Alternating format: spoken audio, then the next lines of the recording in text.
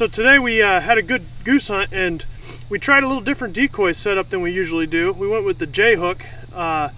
We'd been having trouble with birds flying off to one side or the other with our setups, and today we were going to have birds coming in from the west, but they could have been potentially coming in from the south also. So what we did was we set up a J hook, created a line right here, put our decoys in it, and then right at the very end, on the north side of it, where we knew that the birds weren't going to come from, we just cupped it out just a little bit. And what happened was these birds just poured right over top and started landing right in this little cup right here. And the only other thing that we did was we put 3 decoys out behind us, and we left them about 30 yards out so those birds could fly over top of and try to get in front of those birds. We had 2 birds land right in those decoys, and we had the rest of them come right over top. So I mean, the birds worked perfectly for us today. We also know that those birds were in a little bit of a line. They were feeding in a line more than they were any sort of a U, so that also fed into that.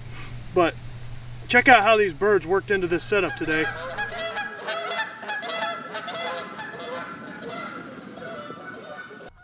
They're coming.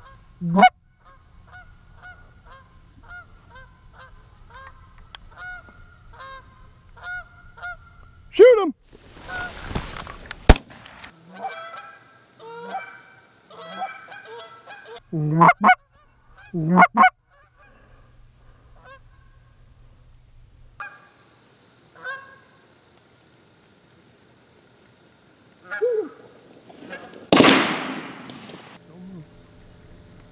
Shoot it, Chris.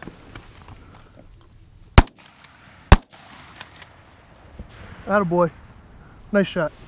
So next time you're out goose hunting, if the situation calls for it, try the J hook out. I hope you liked this video. If you did, hit the like button, subscribe to our channel, check out some of our other videos, and check out our website at weekendwoodsman.com. Thanks for watching.